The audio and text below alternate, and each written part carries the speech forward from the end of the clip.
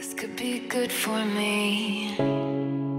Lately I was feeling like I need a purpose. But when you talk to me, give me the impression that I won't scratch your surface. And I could walk for days, searching for your praise. But is it even there to find? Is there a chance for me to learn your memory? I'm done, guys. So this is the place where I went for my yoga class. First time in almost 2 years. Dito ako sa may Sky Park at Marina Bay Sands. So it was a 45 minutes class. I paid only $20.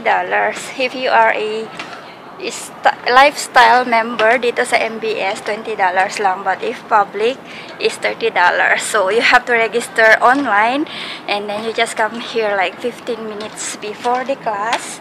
And yeah, I'm so happy I made it kasi ang aga akong nagising.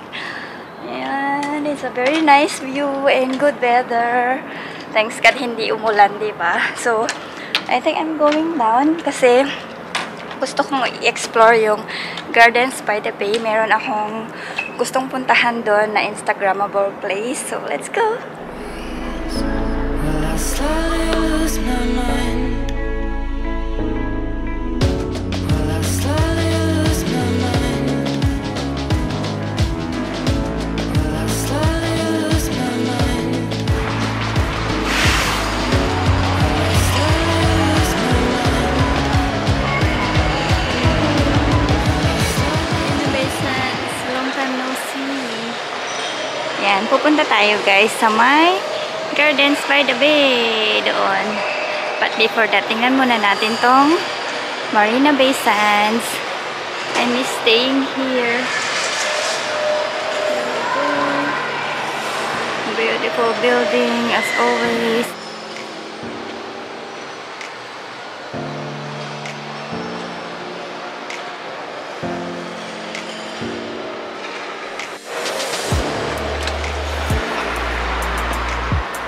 Hello!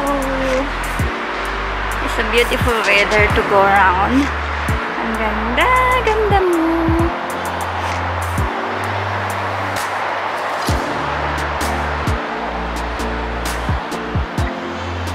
Hi! So, I was there. We were there for my yoga class kanina, which is amazing kasi meron silang mga classes na ganito. I don't need to subscribe to pay monthly, which is really good kasi COVID ngayon. Ayoko mag-commit ulit ng monthly na subscription dahil ang hirap kumuha ng schedule, tsaka laging parang phase 2 kami, which is hindi pa pwedeng pumunta sa yoga classes, kaya gusto ko talaga yung ganun, yung one-time payment lang, and then I can just book anytime I want, and yeah, at my convenience pa. And the best part is in here, diba, dito. So you all know that I love this place so much, and ang dami-dami ko ng video dito ever since. So yes, looking forward to more classes here. Thank you Virgin Active for doing all these classes outside the studios. Hi! Hi! Kung nandito kayo sa Singapore, guys, let me know if you are interested in joining the yoga classes here, dito sa my rooftop.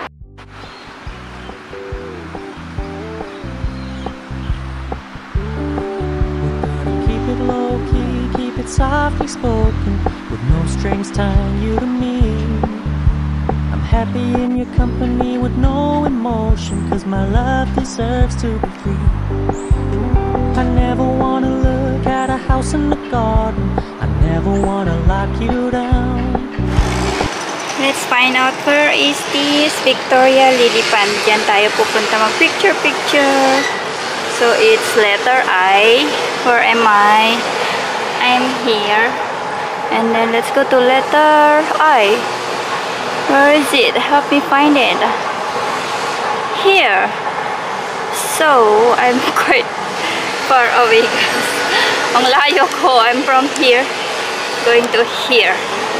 So, how am I going there? I have to actually go over that side, I think. Cross the bridge and then go from here. And let's take pictures here. And then let's go over that side. Okay. That is the Singapore Flyers.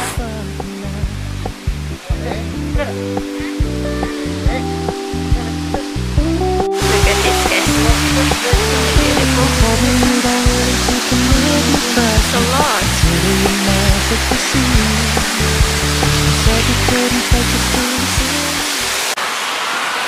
Lakad-lakad tayo. Masarap naman palang mag-isa. Okay lang mag-isa. Kasi I have all the time to take pictures and videos for myself. And pag may kasama kasi ako, lalo na pag si Jowa, nagmamadali lagi, sabihin nun, ang init! Bilisan mo! Ganon. So, yeah, don't be afraid. And just explore by yourself, guys. Minsan mas masarap mag-isa. Not all the time though, pero yeah, if needed, you need some time off or a break, then just go and explore by yourself. There's nothing wrong with that.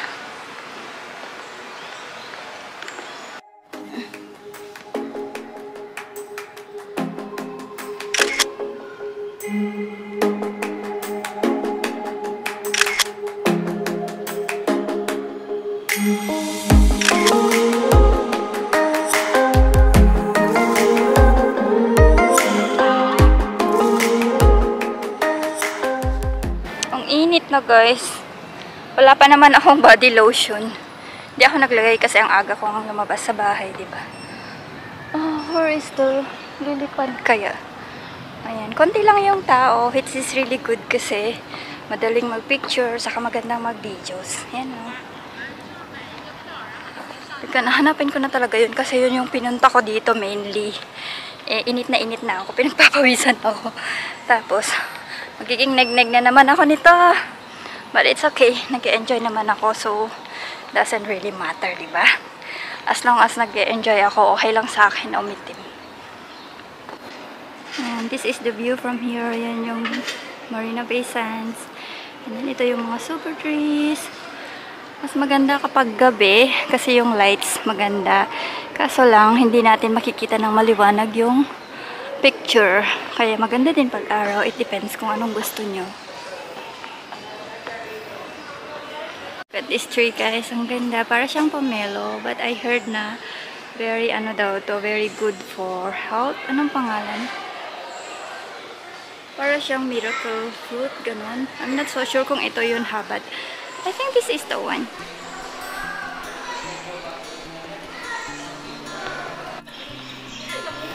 This one yung sa Cloud Forest, but we are not going there. Hinahanap ko pa rin yung Victoria's Lily Pond, which is medyo malayo yata.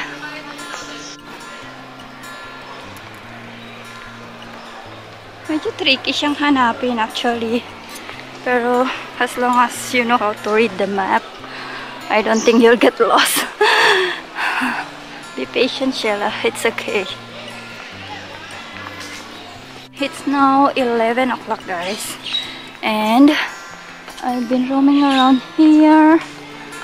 Oh, where are you, Lily Pond? It should be around here. Okay. Better worth it. Kasi ang gaganda ng mga pictures ng mga pumupunta dun talaga sa Instagram.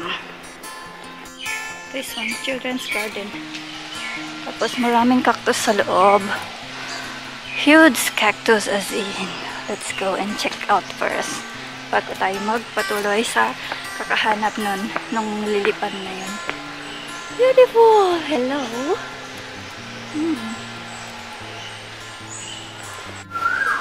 Ayan, tapos na ako mag-picture dyan sa may cactus. So, ituloy natin dito. I'll try here kasi parang naririnig ko na yung parang water gushing ganun. I'm sure mayroong water yun. Hello. Mag-12 na, ate. Oh my God! I think I saw it, guys. Meron picture doon. Yes, doon. I'm sure it's that one. Kailangan ko kayang pumila. Kasi ano siya, very popular siya sa mga Instagrammers. And, yep. I really want to take one photo there. Tatlo sila. Siguro salitan sila doon. Okay, kung hindi nyo alam kung paano pumunta dito, just, punta kayo doon sa my children's garden. And then, after ng children's garden, just go ahead and makikita nyo ito. Dito. Madali lang pala siyang hanapin if you just follow the map. So, halika na. Hindi naman siya mainit dito, so it's okay. I'm just gonna wait na lang hanggang matapos sila. Kasi salitan nga sila. Yun. Kailangan kasi nakadress kapag pupunta dito kasi hindi nga siya magandang tingnan pagka naka-yoga clothes ako, diba? So, I really brought my dress. Ayan.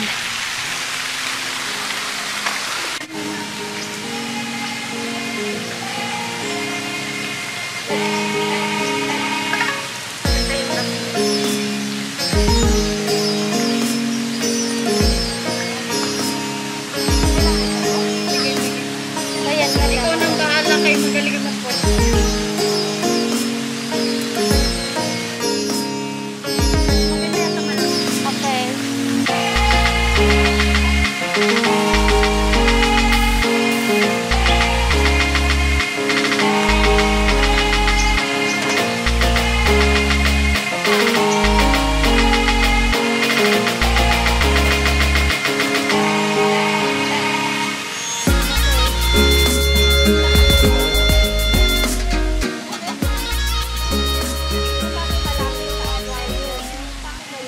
guys, I'm so happy I met new friends and ayun, super pinagpapawisan ako, but I'm really happy to have met them and yeah, so thankful kasi may nagpicture din sa akin. Uwi na tayo.